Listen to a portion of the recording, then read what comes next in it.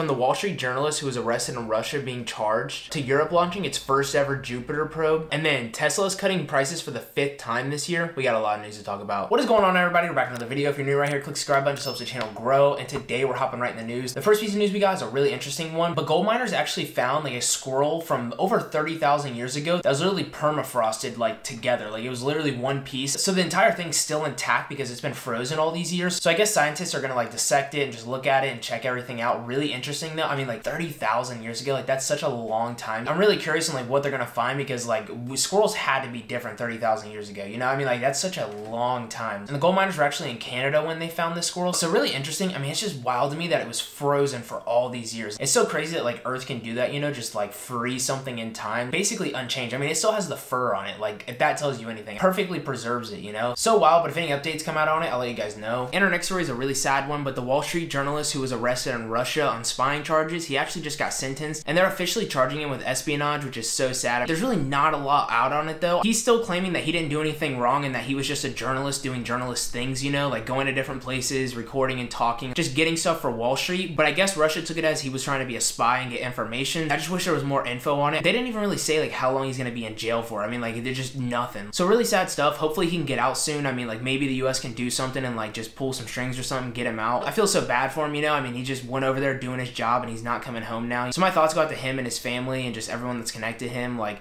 it's just so sad. And our next piece of news, the Webb telescope's actually sending back pictures of the planet Uranus right now. For how far away it is, I mean, the pictures are pretty detailed. And on top of that, like, it's a gas giant. The pictures can only get so good, so like, it's really impressive that they've got those. And scientists can do a lot with the pictures. I mean, just like figuring stuff out. Uranus actually has like 13 rings that go around the planet, and the Webb telescope was able to like clearly pick up 11 of them. So it's gonna shed light into like what's inside all these rings and like what all they consist of. So as more discoveries keep happening, I'll keep you guys updated on it. Just so cool to hear though. And our next story is a mind-boggling one, but somehow secret plans from the Pentagon and also NATO got released, and I mean they're just in the public now. I believe Russia got a hold of them, and these were like serious plans that were supposed to help Ukraine and stuff, so really wild. The Pentagon actually started an investigation to like try to figure out who leaked it and like how it got out. You gotta think like the Pentagon is probably one of the most secure places in the world. It's almost like nothing gets out of the Pentagon, you know? Like, I mean, besides this, it's so crazy. Like, you never really hear of breaches at the Pentagon. Definitely gonna have to see where this goes, and like as new stuff comes out, I'm gonna keep you guys updated, but wild, just had to let you guys know about that. And our next story, Europe's about to launch the first ever Jupiter probe. By letting it just circle the planet, like it's gonna give so much more info on like what Jupiter is, like what it consists of, like all types of stuff. Science just continues to blow my mind every day. The first few missions that the probe's gonna do is actually circle the moons of Jupiter, because it's believed that the moons actually have like an ocean underneath them. So it's gonna be really interesting to see like if they do and like what all scientists can figure out. But depending on how these moons look and like what they consist of, it could potentially be a spot for humans, especially if it has an ocean underneath the surface. Even if it's frozen, like I mean just all that water. That's like the biggest thing, is just really none of these planets have like a stable water source. Really crazy to see, but as more stuff comes out, I'll keep you guys updated. And our next piece of news is awesome for car buyers right now, especially if you want a Tesla, because Tesla actually just did their 5th price decrease for this year, which is wild. I mean, 5 price decreases. To be fair though, I feel like Teslas were a little bit overpriced, but like wild that they've done 5 price decreases. The biggest price drop comes on the Model 3, which is now roughly $42,000. I mean, still a lot for a car, you know, but $42,000 isn't wild. I mean, for an electric car, if you're wanting one, it's not an insane amount. There's newer cars and trucks that are going for way more than that. So pretty wild stuff. I believe the other models also had price decreases, but they weren't as substantial. I mean, if you're in the market for an electric car though, Tesla might be the move. I mean, with all these price decreases, or just keep waiting it out. I wouldn't wait too long, you know, because eventually they're gonna raise prices, but really interesting to hear. And our next piece of news is a wild one, but Johnson & Johnson actually just finished up a lawsuit where they were being sued for $8.9 billion